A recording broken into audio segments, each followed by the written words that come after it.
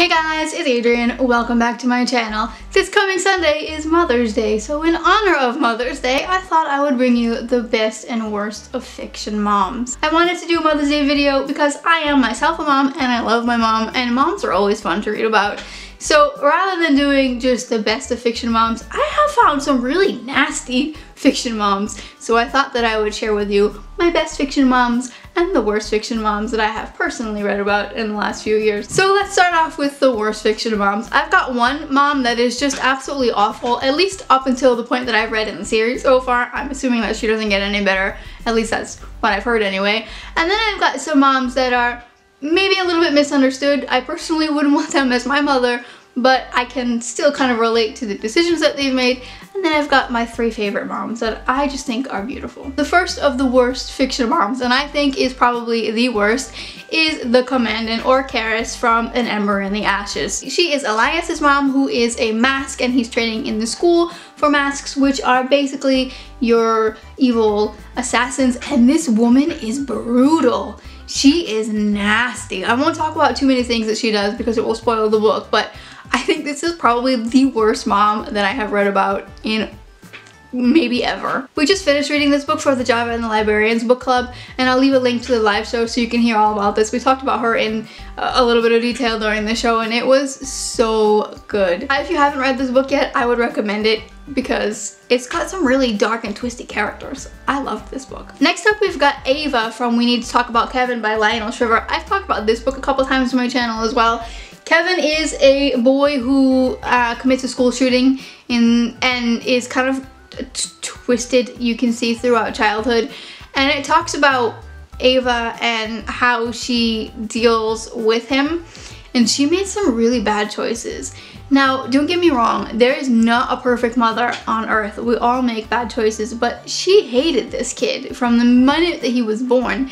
And I'm not saying that that necessarily made him the way that he was, but it most certainly contributed to it. And she just was a nasty mother sometimes. She was just nasty. He was a nasty kid, but she was a nasty mother. And my third worst mom is Charlotte from Handle with Care by Jodi Picoult. Charlotte is a mom of a girl named Willow, and Willow has a brittle bone syndrome. And basically what happens in this story is Charlotte, because of Willow's medical expenses, is having a really hard time making ends meet. And so she decides one day that she's going to sue her OBGYN because had she known that her daughter Willow would have this syndrome, she would have had an abortion. Now this is where I say I wouldn't want her as a mom, but I can sort of vaguely relate to her. She really is trying to make ends meet for her family, but the reason that I say she's a bad mom and a bad friend, honestly, is because the OBGYN that she sues is her best friend. And during this whole story we see how this is affecting Willow. Basically, Willow has to deal with the fact of my mom suing her best friend, number one, and number two, she's saying that she would have never had me if she had known. I'm not judging people. You know, people have their own decisions that they make for their own reasons, but me personally reading this story, it broke my heart, especially because I have a handicap myself. So I can really relate to Willow and how this would make her feel. But she is sort of doing what she feels like she needs to do for her children, I guess. I don't know.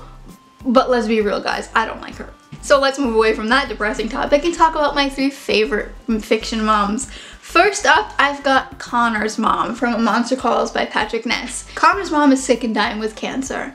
And though we don't see all that much of her in this book, you can really see the love that she has for her son. She's teaching him lessons even in her dying moments.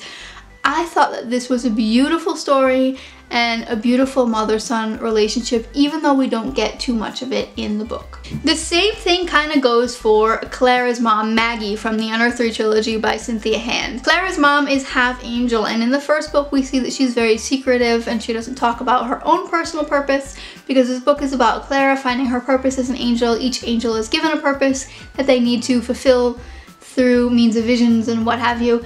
And we don't hear a lot from Clara's mom in the first book and her story. In the second book, that really comes out more. She's just a cool mom. I would love to have her for a mom. I really enjoyed reading about this mother-daughter relationship. And lastly, this may surprise you because I was not a huge fan of this series, is Sally Jackson from the Percy Jackson series.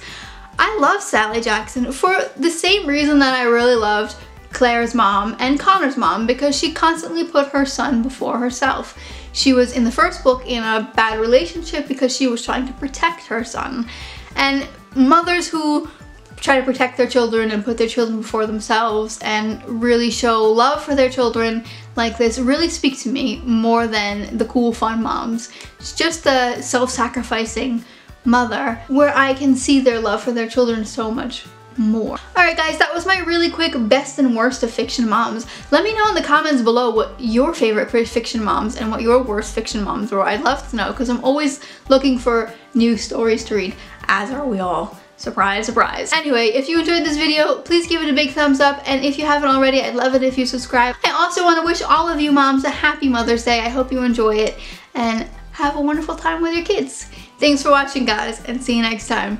Bye.